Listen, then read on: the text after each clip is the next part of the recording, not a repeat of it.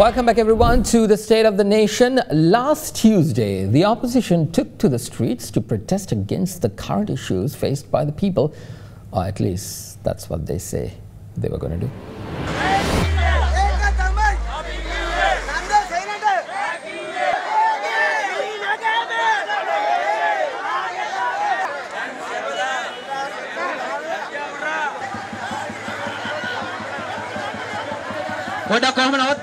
Sergando pel, Sergando Artike pel. Sajid Premadasage, Sajid Premadasage.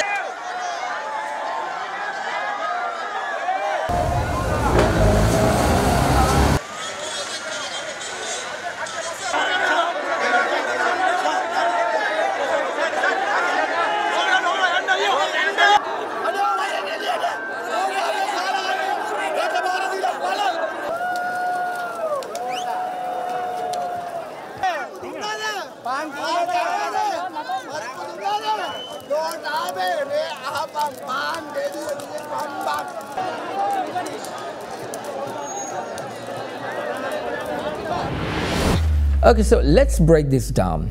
Is it the right of the opposition to protest, even though this crisis is not something that this government created and is just reacting to global events? Absolutely yes. It's their God-given right to protest. So if they are protesting, what should they ask for? Sort out the economic crisis, solve the distribution delays, solve the debt matter, find the dollars. Also, if they really want to be productive for the country and give a damn about the people, they could come up with several economic proposals to solve this mess. But what did they do and say?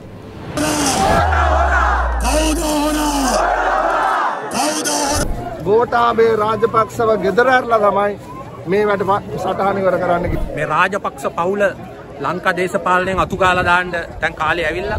අපි මේ ගමන දිගටම ගෙනියනවා. අනිවාර්යෙන් රජය එළවනකම් අපි මේ ගමන ගෙනියනවා. මැද පෙරදිග රටවල් තුනක් සමගි ජන බලවේග අපේ ආණ්ඩුවකට පොරොන්දු වෙලා තියෙනවා. වසර දෙකකට අඛණ්ඩව එකවරම මුදල් ගෙවීමක් නැතුව වසර දෙකකට පසුව මුදල් ගෙවීම යටතේ අපේ රටට ඉන්ධන ලබා දෙන්න. The problem with this is very daring. When these goons claim that they will sort out the economic matter and provide solutions to a crisis, they need to showcase a track record of stellar performance in the past, right? Look at these jokers. Despite speaking as if they were never in power, these clowns were the ones running the nation from 2015 to 2019, a time period that we never experienced any global issue whatsoever. Yes, this guy who calls himself an economic guru, he was the State Minister of National Policies and Economic Affairs. And this clown was the State Minister of Finance. So let's take a look at their fantastic, absolutely stellar, golden brains hard at work.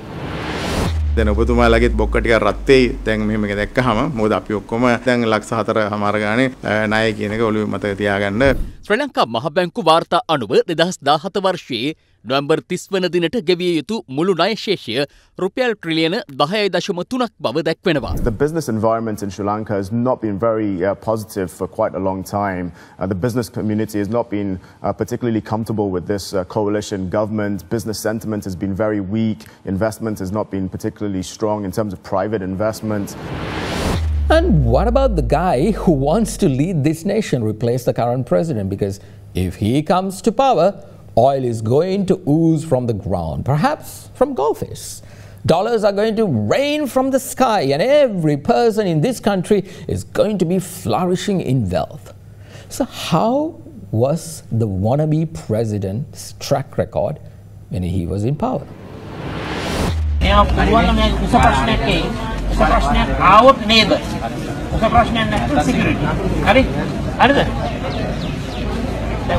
මගේ කී දෙනෙකුට සභාපති කන් දෙනවද? මගේ කී දෙනෙකුට නිලතල දෙනවද? එහෙම deal දේශපාලනය සමගි ජන බලවේගය කරන්නේ නැහැ. නියුමක් දෙන්නම්. ඒව වෙන්නේ නැහැ ළමයෝ. හරි? නියුමක් දෙන්නම්. මගේ හැමාතෙන්සේ රස්සාවක් දෙන්නම්. හරිනේ. ඔයගොල්ලෝ මම මේ කියන්නේ ඒ අමාත්‍යංශය ඇමතියා උගේව පුරවනවා. මගේව පුරවනවා. ඉගෙන ගන්න ඕනේ. හරිද? What I need to tell is that stop believing a bunch of clowns who have a proven track record of ruining a good thing.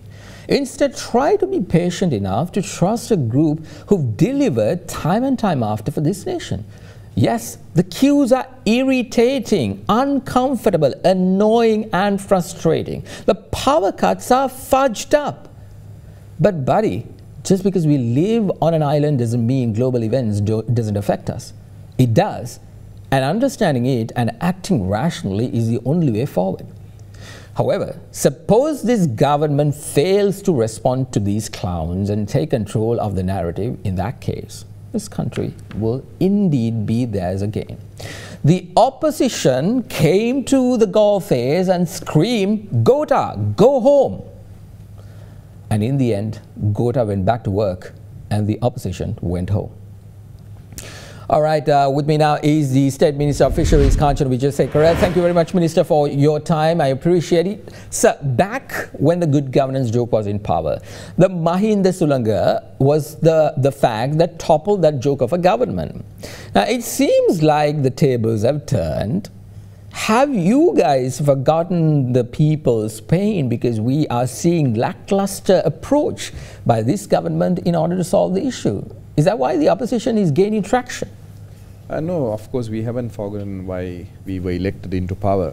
Of course we have to understand that there is a global crisis and we are also facing consequences of that.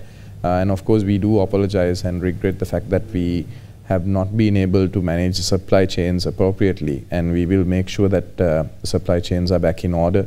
People will have uninterrupted electricity, gas, diesel, other fuel, and we would make things right for them.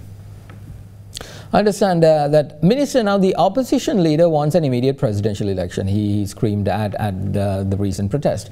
Has this government come to a point where you can't solve the problems? Have you run out of solutions? No, I think going by the past experience as well, even President Rajapaksa faced so many of those obstacles, challenges, but we never ran away from those challenges, and I'm sure President Gotabaya Rajapaksa has faced similar challenges before and is prepared to face any of the challenges, and we will see out the next 3 years, and also the people will have the right to decide who they want to elect in the next election. So there is no election that will be held before the next 3 years. Well, let's hope for the best. All right, State Minister of Fisheries, Kanchan Wijesekara, thank you very much, sir. Time for another short commercial break. On the other side, I want to know why China is so silent in all this mess. Be right back.